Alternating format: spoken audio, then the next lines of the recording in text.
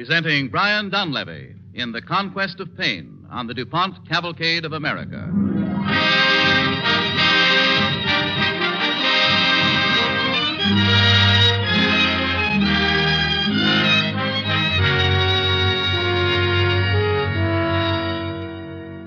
Perhaps this holiday season you'll be opening your home to have some service boy or girl who is far from home. In that case, you may want to redecorate a room in a jiffy.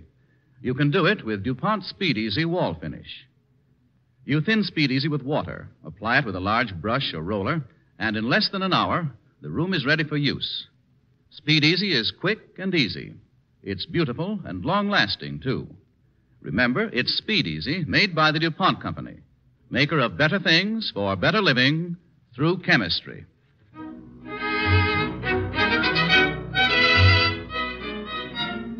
Good evening. This is Walter Houston. Our cavalcade play tonight tells the story of the greatest battle humanity has ever fought, the fight against pain. Our star, Brian Dunleavy, is well known for his many portrayals of fighting men. But tonight he is going to tell us about fighting men of a different kind. And now the DuPont Company presents Brian Dunleavy as the narrator in Morton Wishengrad's radio play, The Conquest of Pain. Pain has followed man as closely as his shadow. Through the ages, man has cried out in agony and prayed for release from physical torment. But until the weapon against pain was found, each man had to bear his suffering as best he could.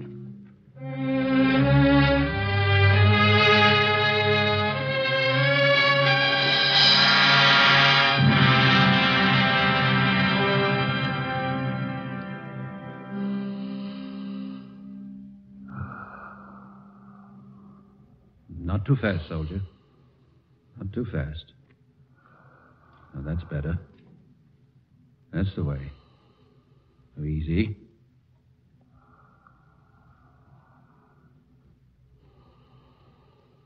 Pulse normal, Doctor. Respiration normal. Very good. Pupils dilated, sir. He's under. Fine. All right, nurse. Watch his pulse.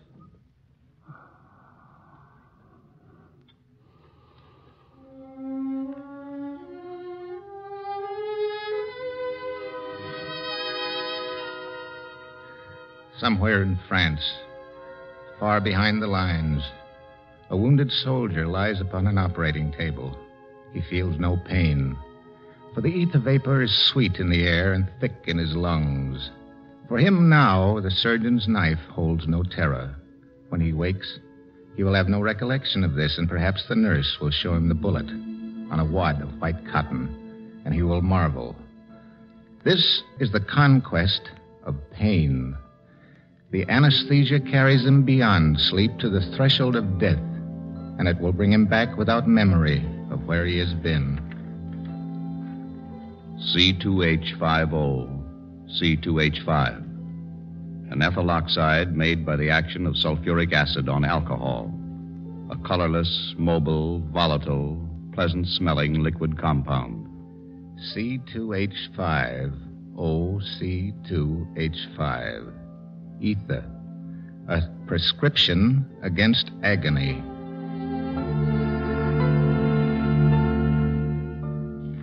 Do you take this chemist formula for granted now? Do you wait without apprehension in the anteroom of a surgeon and trustingly take his hand?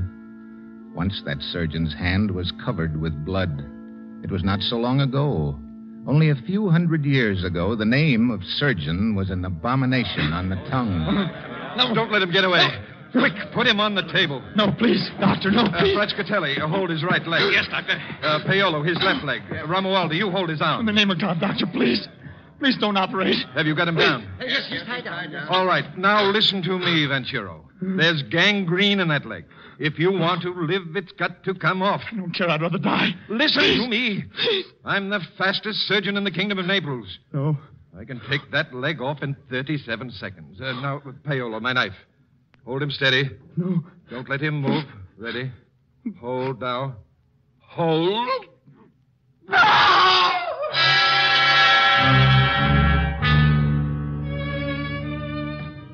Yes, he was the great medieval surgeon. He was fast, but the sweat matted his hair, and the smell of fright hung like ammonia over the operating table. And when it was done, the surgeon wiped his face. Oh, Lord. I'm not a doctor. I'm a butcher. Of course, painless surgery was an illusion. Did not the great surgeons of the world proclaim it an impractical dream? Yet, nevertheless, impractical men groped for this anodyne against pain.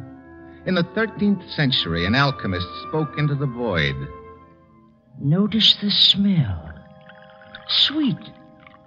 Sweet almost to cloying. Sweet vitriol. His name was Raymond Lully, alchemist. And for 2 centuries, men forgot the white Swedish fluid, which he called sweet vitriol.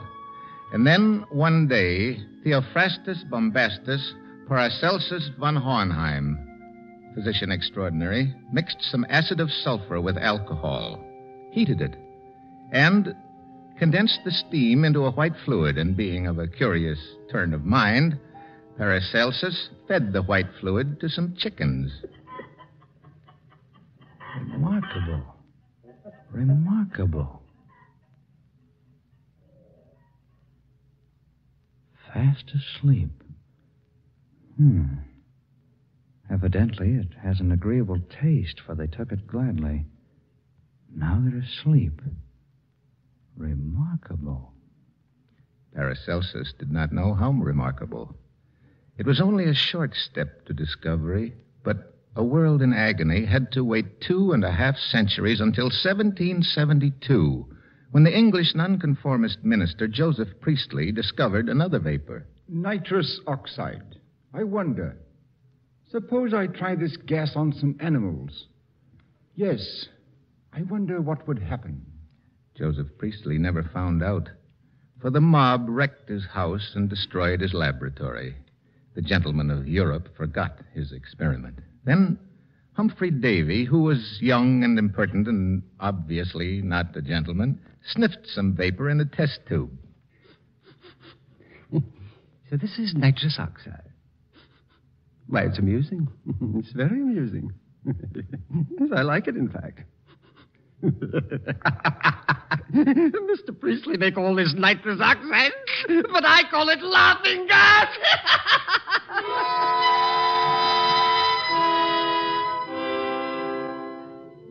And this young Englishman announced to the world that nitrous oxide possessed anesthetic properties. But the world refused to listen. It also refused to listen to Michael Faraday, who suggested that ether vapors could put people to sleep. And while the century lay racked in pain, nitrous oxide and ether became mere chemical curiosities. But in the little town of Jefferson, Georgia, in the year 1841, Dr. Carter Williamson Long remembered the ether parties of his student days and dusted off a flask of the stuff once called sweet vitriol. He's drunk! Crawford Long, don't you dare come near me, even if you are a doctor! Ah! Where's Carolyn? I've got to kiss her. Get out of my way, Jim Venable. I'm going to kiss her. Oh, I'm just trying to help you, old man. That was a nasty fall. Oh, didn't seem so bad to... Say, my knee. Well, I told you really banged that knee. Didn't you feel it? I didn't feel a thing, but it hurts like blazes now. I wonder... Jim. Well? You know, I've wanted to remove that growth on your neck for a long time. The answer is still no. Suppose I gave you ether. It has never been done before. That growth is mighty unsightly.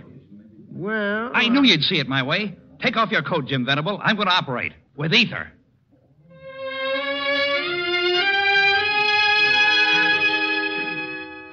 And so, for a few brief hours, Dr. Crawford Williamson Long touched the hem of immortality. The operation was successful and painless.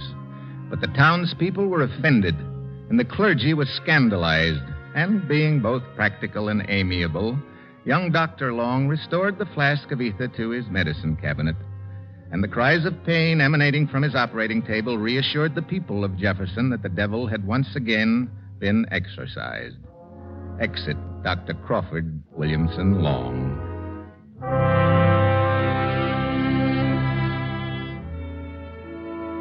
Enter the principal characters. The stage is New England. Horace Wells, dentist. William Thomas Green Morton, dentist and medical student. Scene 1, Hartford, Connecticut. The month, December. The year, 1844. Horace Wells is reading a newspaper. Any plans for tonight, my dear? Not that I can think of. Why? Now, there's to be a laughing gas exhibition at Union Hall. Paper says 12 men have volunteered to inhale the gas. Might be amusing. Probably a brawl. No. It says here, the gas will be administered only to gentlemen of the first respectability. The object is to make the entertainment, in every respect, a genteel affair. My dear, we're going.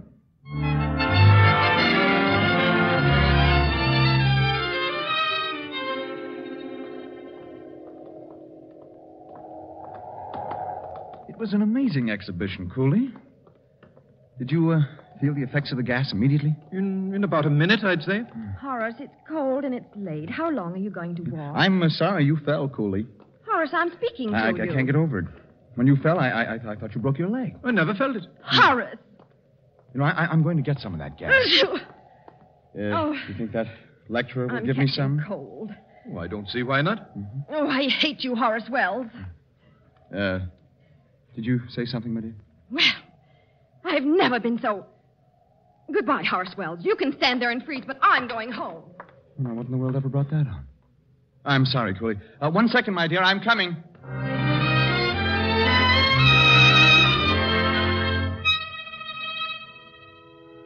Horace Wells crawled into bed, but he couldn't sleep. Like Crawford Long, of whom he had never heard, Horace Wells had made a striking observation. While his wife gently snored, he tossed on his pillow and impatiently waited for the dawn. December 11th, 1844, was a gray, bleak day, but Horace Wells was unmindful of the cold. On December 11th, 100 years ago today, he asked his friend, Johnny Riggs, who was also a dentist, to come to his office. Johnny, you like to pull teeth, don't you? When people let me, sure. Mm-hmm. Well, I've got some laughing gas in this rubber bag. Now, after I inhale it, you pull my second molar. Oh, don't be a fool, Wells. Well, it's my tooth. Will you pull it, or shall I go somewhere else? Sit right down, Mr. Wells. It will be a very great pleasure.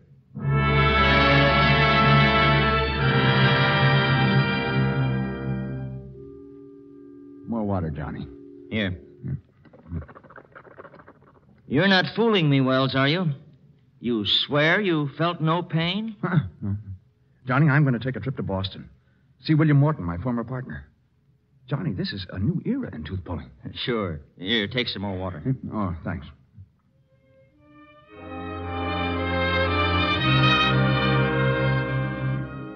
In Boston, Dr. William Thomas Green Morton, a disappointed dentist, was studying medicine under the talented but quick-tempered Dr. Charles Jackson.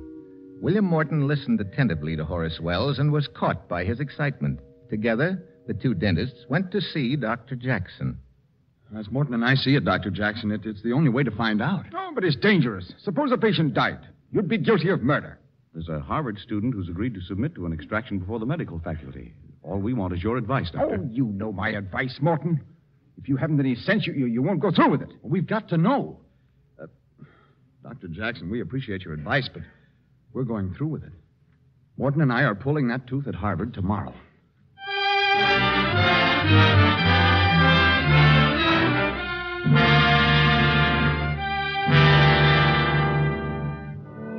You're listening to The Conquest of Pain on the Cavalcade of America, sponsored by E.I. DuPont de Nemours and Company of Wilmington, Delaware, maker of better things for better living through chemistry.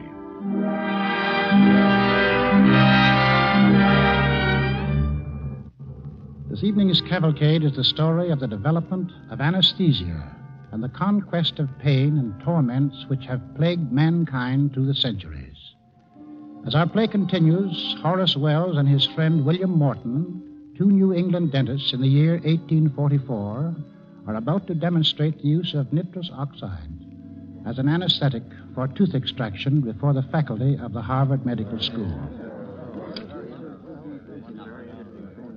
You nervous, Wells? Tolerably. But don't worry, Morton. Do you want me to administer the gas? Oh, no, I'll do it. Gentlemen, Dr. Horace Wells is ready to begin. After the patient has received a quantity of the gas, the extraction will be performed without pain. It better be. It will. Proceed, Dr. Wells.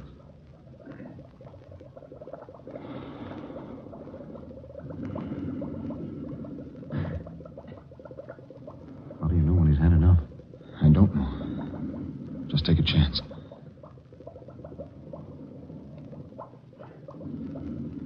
Hand me the forceps, Morton. There's no point in waiting. Thanks. Well, here goes. Oh! Oh, my jaw! It's a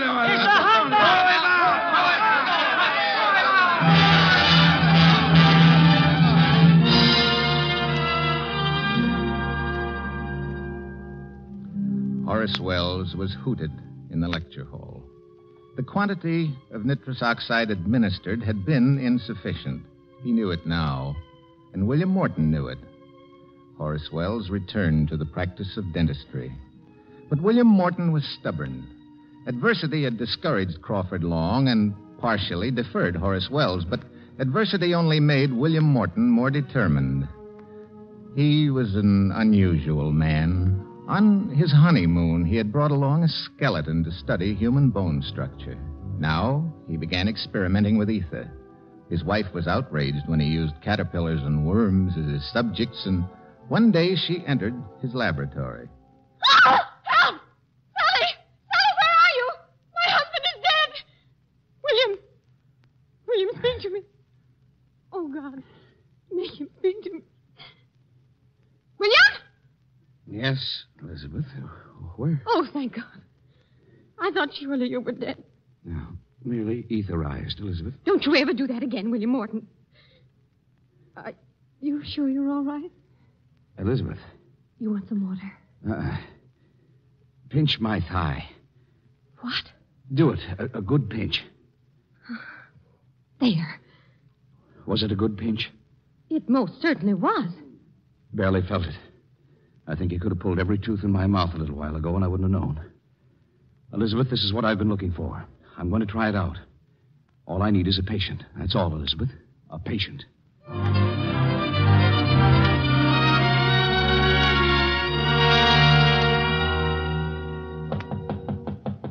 I think that's my patient, Elizabeth. I'll see who it is. Dr. Morgan? Who is it, Elizabeth? It's Mr. Eben Frost. Toothache? Toothache. Bad? Oh, terrible. You've got to get it out or the pain will drive me crazy. Right away, Eben. Say, what's that in her hand? Forceps, Eben. I think my tooth has stopped hurting. Goodbye, Doctor. Now, wait a minute, Eben. Are you afraid of the operation? Yes, sirree. How would you like something to take away the pain? What are you going to do? Hypnotize me? Something better. You want to try? Well, all right. What do I do? Just sit in this chair. That's it. Now I'm going to pour some of this fluid on my handkerchief. There. Now you hold it to your nose and inhale. Breathe it in, Eben. Deep. That's the way. That's the way. Now it'll be all over in 30 seconds. Elizabeth, the forceps.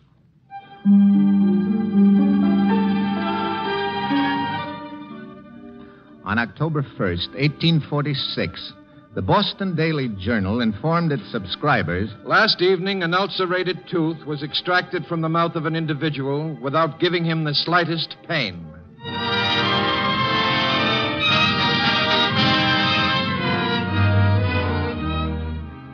Overnight, something happened to William Morton. He was a man with a mission. He burned with religious zeal. His discovery belonged to medicine, to all humanity. He offered it to the physicians of Boston. They refused. Morton was incredulous. Incredulous and still stubborn.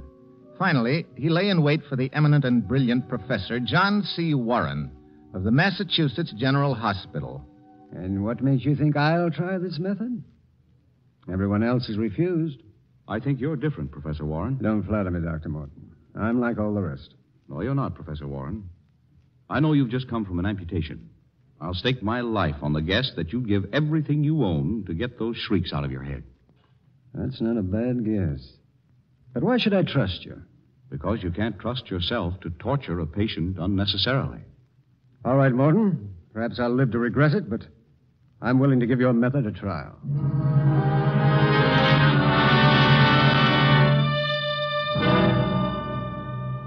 Remember this day, October 16th, 1846. They wheeled the patient into the crowded amphitheater of the Massachusetts General Hospital amid deep silence. At Professor Warren's side stood the leading surgeons of Boston. Ranged in the tiers before him sat scores of expectant young students. Professor Warren glanced once more at the clock. The hour had come. Before beginning this operation, I wish to say a few words. I've been 40 years a surgeon in Boston. On every instance, when the knife was applied to live tissue, there was pain. Now, a dentist of this city tells me that he has a preparation to do away with that pain. Is Dr. Morton here? Dr. William Morton? He got cold feet. I'm sorry, gentlemen. I presume Dr. Morton is otherwise engaged. Very well. We'll perform the operation without him, without using his anesthetic. Dr. Biglow, will you assist me? Thank you, sir. Professor Warren. Professor. I'm sorry. Well, I'd given you up, Morton. We're going ahead without you. Terribly sorry, Doctor. Gentlemen, I was delayed because I've worked all night until this moment to perfect my inhalator for ether. If you and Professor Warren are ready, I'll now proceed to administer the anesthetic. I'm ready, Morton. Here's the patient. Very well. Are you afraid? No, sir. Take this tube in your mouth and breathe in. Breathe deeply. Go ahead. Not too fast. That's better. That's better. Just like that.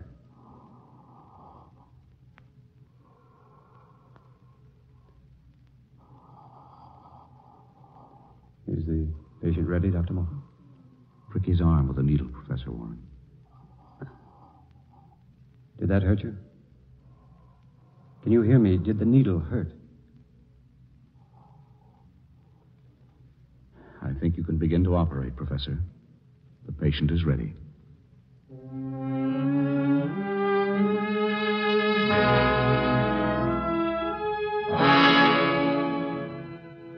Dr. John C. Warren of the Massachusetts General Hospital begins the operation, which will excise a vascular tumor from the neck of the patient, while William T. Morton stands by.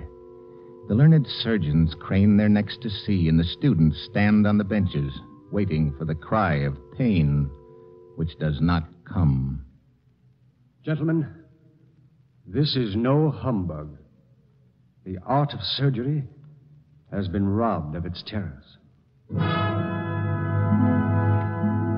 October 16th, 1846.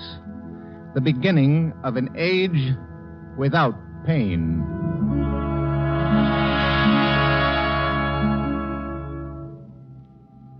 And so, the soldier sleeps under anesthesia, and he feels no pain. Ours has been a triumph. The triumph of two dentists. The triumph of William Thomas Green Morton and Horace Wells, and Crawford Long and Michael Faraday, and Humphrey Davy, and Joseph Priestley, and a man called Paracelsus, and Raymond Lully, the alchemist, deep in the 13th century. For science is a progression, and while some stumble and others falter, each who labors lights a torch, and when his arm is weary, he passes the torch on. These are lamplighters, the flame throwers, and theirs is the triumph of life and the conquest of pain.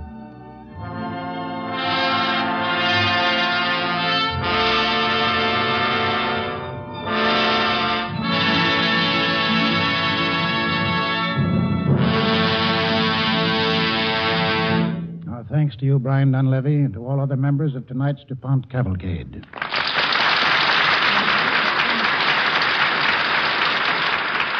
I'm sure I don't have to tell you, especially the ladies in our audience, about nylon for stockings and other articles of clothing.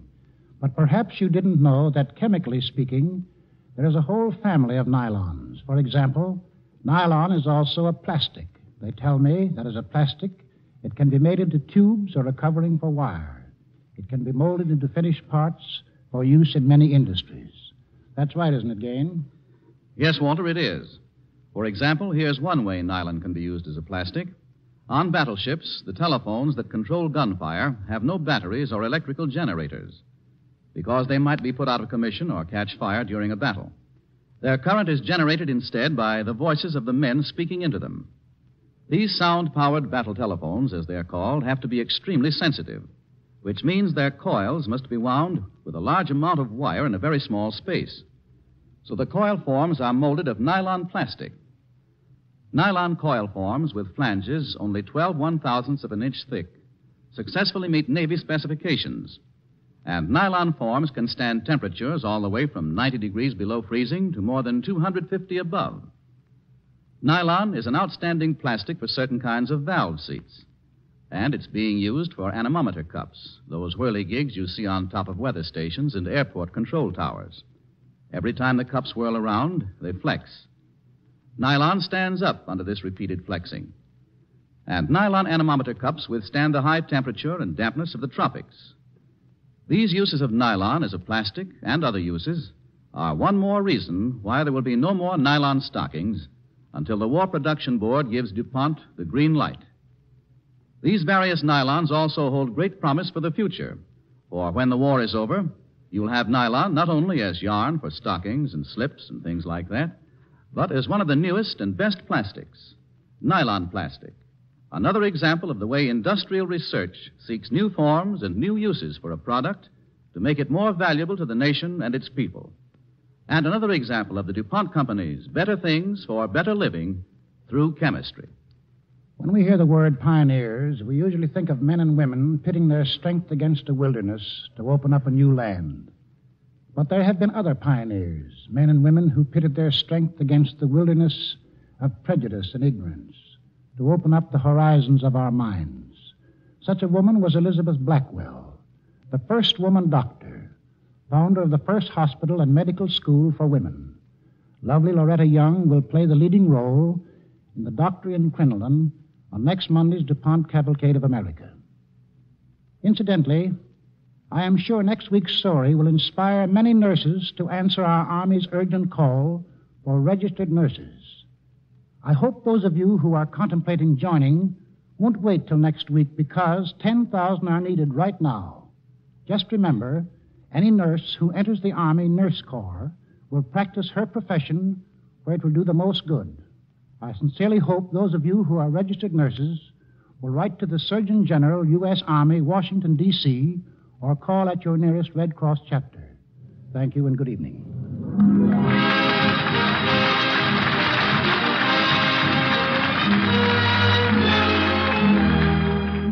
Tonight's star, Brian Dunleavy, may be seen in Paramount's motion picture, The Virginian, soon to be released.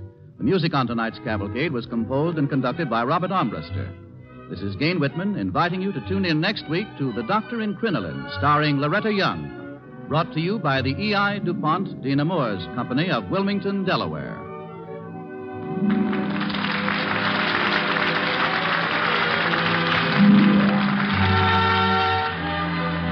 This is the National Broadcasting Company.